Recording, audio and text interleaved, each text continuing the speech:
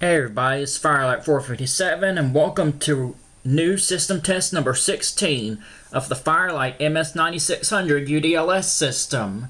So anyways, let's get started.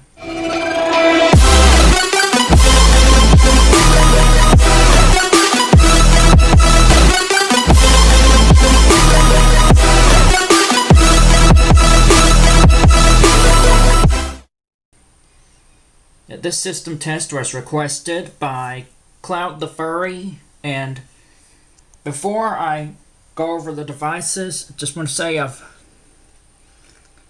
did a big change to the system, and you're going to find out what that is in just a minute. So for the initiating devices, alright, up here NAC1, he requested the system sensor mass, and it's set on swept frequency.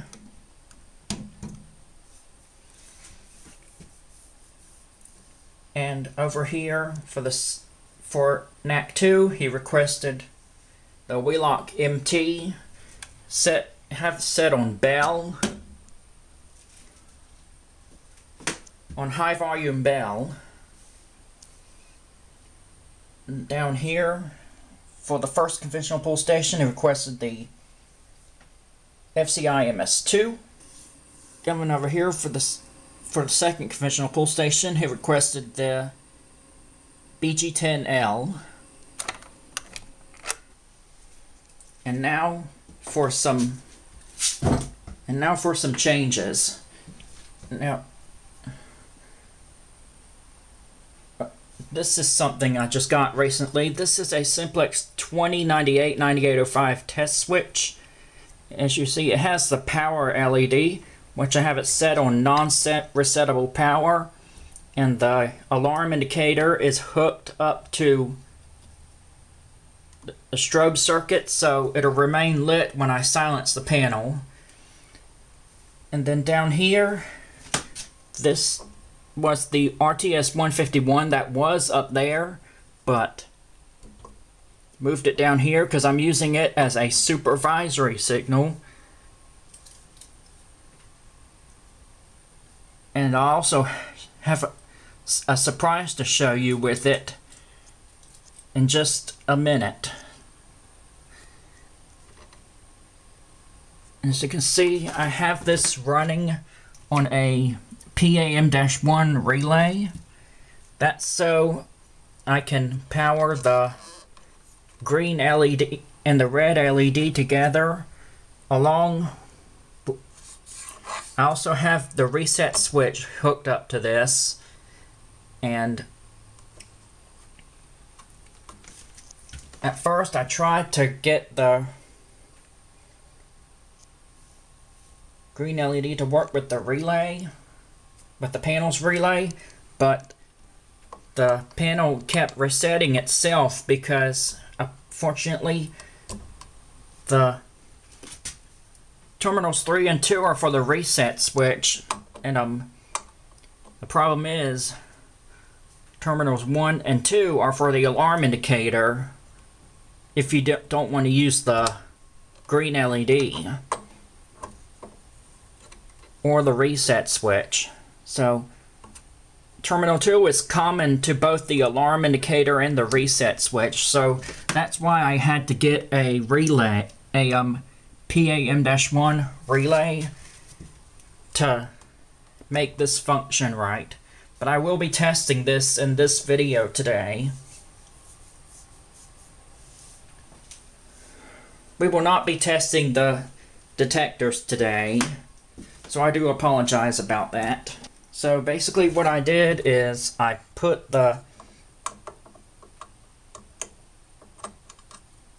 number 1 is for the alarm indicator, which would make it turn red, and number 6, that's for the power, which is the green LED. And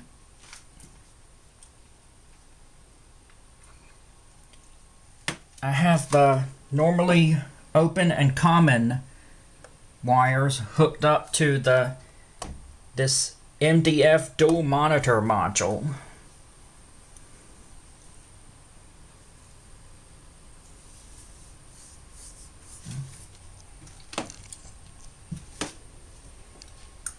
And I have the negative of the non-resettable power over to the terminal 2 of the switch.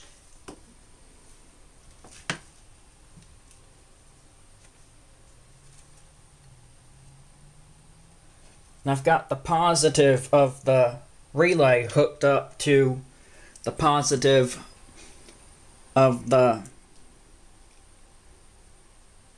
auxiliary power. It's just kind of hard to remember how it's done. So with all that said and done, let's go ahead and start the activation. And now before I start, before I activate the system, please do not pull fire alarms in real buildings or tamper with any life safety equipment out in public. I will not be responsible for your actions if you choose to do so. And please do not watch if you have epilepsy to flashing strobes or lights. By the way, here's another part of the extension. So you got a wire going in there, and you come on over here. I got this new bell that's on, that is being controlled by the control module. And coming out in the hallway,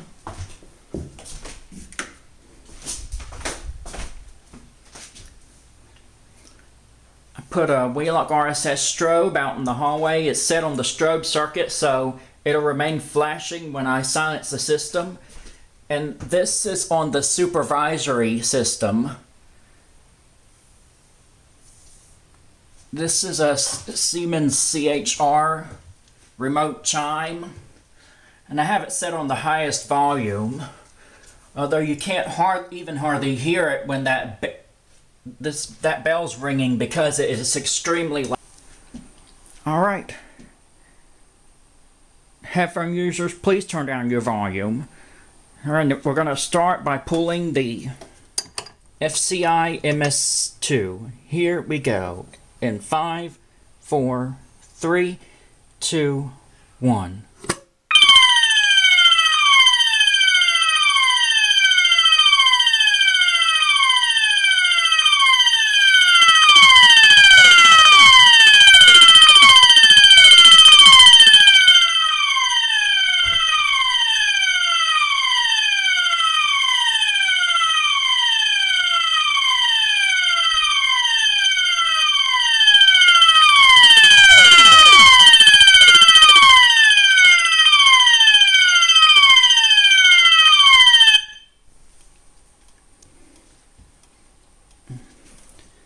And that swept frequency tone is actually pretty annoying. As you can see, we've got audible silence on the Wheelock MT. And up here, the Wheelock RSS continues to flash. Right. I will not be pulling the BG12LX today. And over here, I'm going to go ahead and pull the ADT BG10L.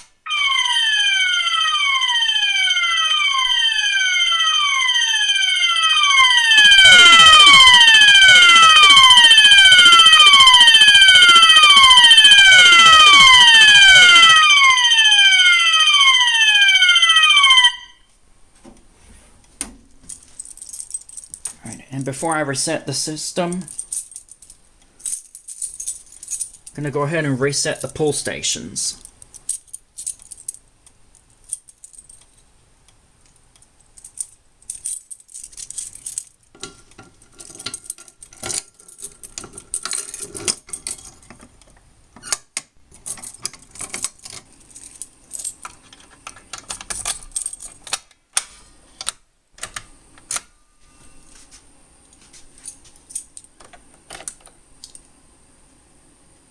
Now we're just going to go ahead and reset from the annunciator.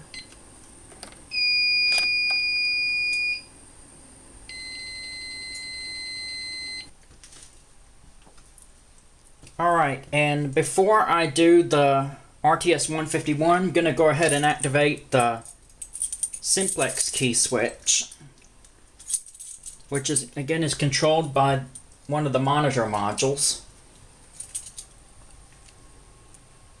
So we're just going to go in here, put the key in here, and we're going to turn it to test. Here we go in 5, 4, 3, 2, 1.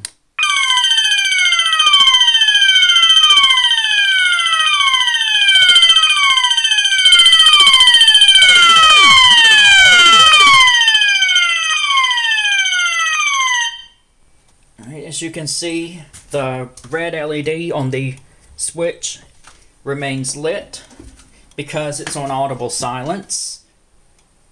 Now we're just going to go ahead and reset the system, and this red LED will shut off. Alright, and before I end the video, I'm going to go ahead and activate the supervisory system. Now again, the supervisory system, it activates with the RTS 151, and when I put the key,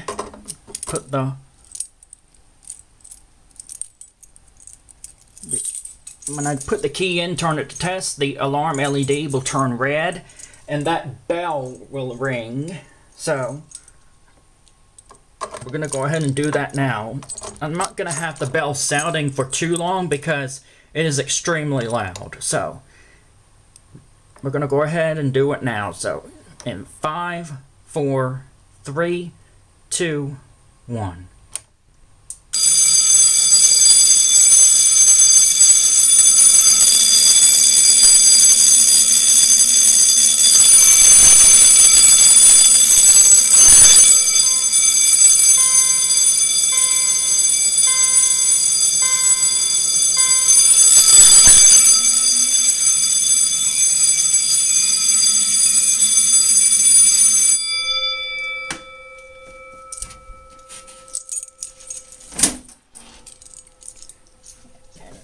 As you can see, the red LED is lit, and now here's next up what I'm going to do. Instead of just resetting from the panel, we're just going to go ahead and reset from the key switch. So we're just going to turn it to the left and the system will reset.